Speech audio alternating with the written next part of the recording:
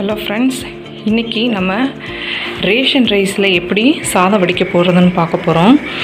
Actually இதில் ration rice government கொடுத்த ration rice தான். இதில் சில கருப்பெல்லாம் இருந்துச்சு, நான் 1-2 இருந்துச்சு, அதை நான் பிறக்கிட்டேன்.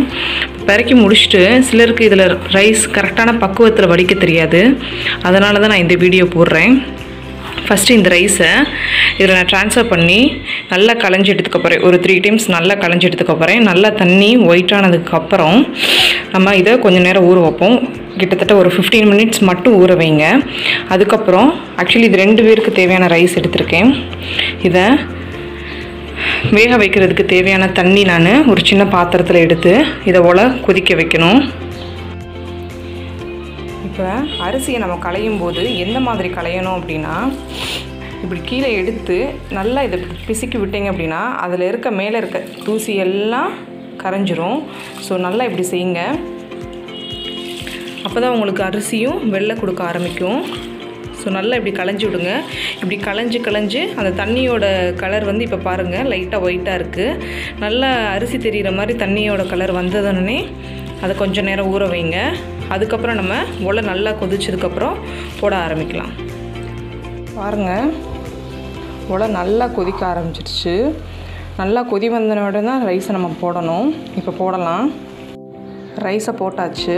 இப்போ அதுக்கு தேவையான அளவுக்கு உப்பு போட்டுருவோம். உப்பு போட்டுனதுக்கப்புறம் கொஞ்சம் நேரம் வெயிட் பண்ணுவோம். இது நல்லா கொதித்து முறையாக வர ஆரம்பிக்கும். அந்த சமயத்தில் கொஞ்சம் ஸ்லோ பண்ணி வச்சுக்கோ அடுப்பை. அதுக்கு முன்னாடி நான் தண்ணி இது வரைக்கும் வச்சுருந்தேன். ஸோ அந்த தண்ணி என்ன பண்ணியிருக்கேன் அப்படின்னா, கொஞ்சம் இந்த செம்பில் எடுத்து வச்சுட்டு மீதி தண்ணியில் தான் ரைஸை போட்டிருக்கேன். இப்போ ஃபஸ்ட்டு நல்லா கொதிக்கட்டும். இப்போ ரைஸ் நல்லா கொதிக்க ஆரம்பிச்சிருச்சு. இந்த டைமில் அடுப்பை ஸ்லோ பண்ணி வைங்க, இல்லைன்னா பொங்கி கீழே விழுக ஆரம்பிச்சிடும். ஸோ இப்படியே ஸ்லோவாக இருக்கும்போதே ரைஸ் வெந்துட்டுருக்கட்டும். இப்போ ரைஸ் எடுத்து பாருங்கள், நல்லா வெந்துருச்சு. இந்த ஸ்டேஜில் நம்ம அடுப்பை ஆஃப் பண்ணிவிட்டு வடிக்கலாம். வடித்ததுக்கப்புறம் நான் ரைஸ் எப்படி இருக்குன்னு காமிக்கிறேன். நான் வடிச்சிருச்சு சாதம். இந்த சாதத்தை பாருங்கள் எவ்வளோ அழகாக வெந்திருக்குன்னு. கொஞ்சம் உதிரியாகவும் இருக்குது. இந்த சாதத்தை ஒரு கப்பில் ட்ரான்ஸ்ஃபர் பண்ணுவோம். சாதம் ரெடி ஆகிடுச்சு. பாருங்கள் எவ்வளோ அழகாக வந்திருக்கு பாருங்கள்.